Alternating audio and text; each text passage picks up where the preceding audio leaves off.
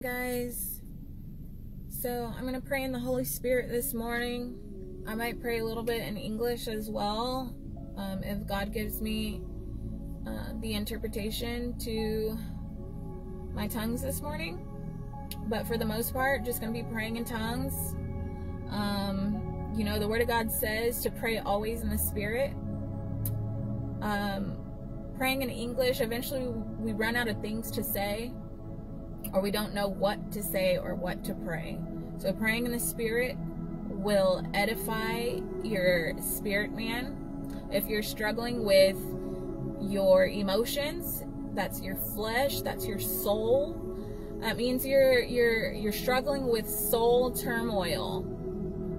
And so a good way to help bring that back into alignment with the Spirit of God is by praying in the Spirit of God, praying always in the Holy Ghost. So that's what we're going to do this morning, and that is available to everyone who believes. The Bible says all who believe will speak with new tongues and they will cast out demons. So every believer has the commission and has been given the green light, the authority, the power to cast out demons and to speak with new tongues, according to Mark 16:17. Amen. So let's pray. If you feel like you are being oppressed, if you are under spiritual attack, if you are under a spirit of poverty, a spirit of confusion, depression, oppression, then we need to pray in the Spirit. I want to share real quick how I received my prayer language. How I received my prayer language to pray in tongues in the Holy Spirit. I didn't receive it because it just started busting out of my mouth. I didn't receive it that way. What I did is I saw the scripture. Do you know that you can search the scriptures, find a scripture, and then stand on it? You can believe it with all your heart, and it will manifest through your belief. You can do that. So if you take Mark 16:17, that all believers will speak with new tongues, all who believe will speak with new tongues, then you will speak with new tongues, just like I believed and spoke with new tongues. I began to pray. I began to babble. It sounded like babble. That's what it was. I began to open my mouth and say vowels sounds. I started to say vowel sounds, and it sounded like babble. It sounded kind of like nonsense, but you know what? I stood on the Word of God.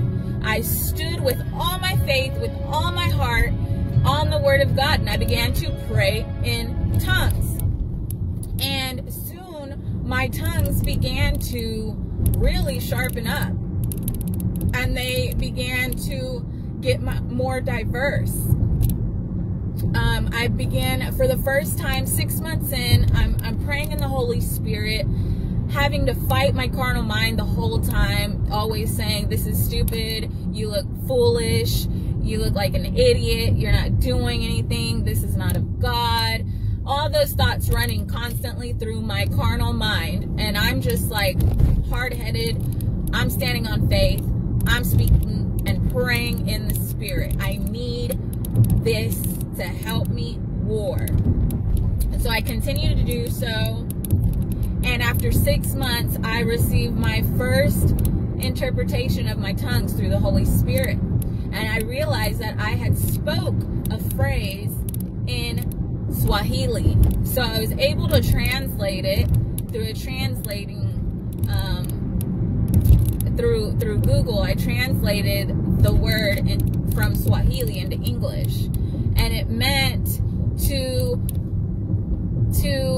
go against or war against principalities or demonic heads. So that was all the confirmation I needed. I was not going to let up. I was not going to stop. I was going to continue to pray in the power of the Holy Spirit.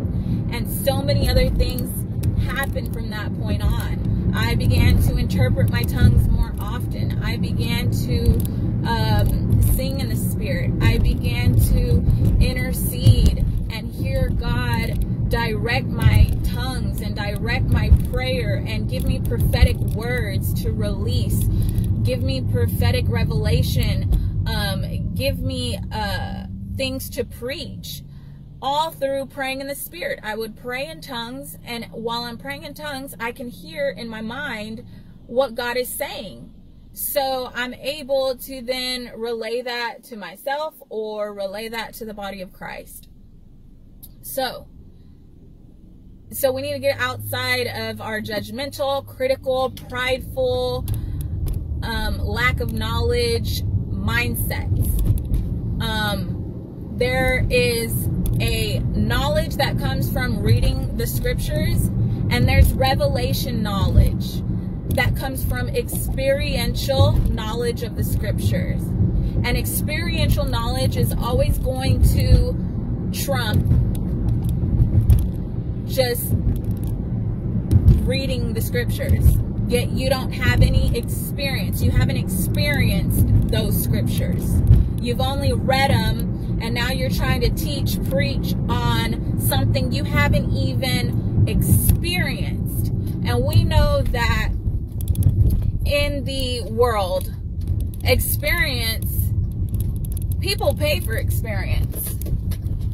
If you are trying to get a job and you have no experience, you know, they're probably going to hire the person with experience, because there's nothing that is greater than experience. You can study for the test, you can study the information all day, every day, but it's a different thing when you actually have hands-on experience. You would want a surgeon that has hands-on experience, right? You wouldn't want somebody to come do surgery on you that never, like, yeah, they have done tests, they have done studies, they've been in school, but they've never once done a surgery. You know, would you really think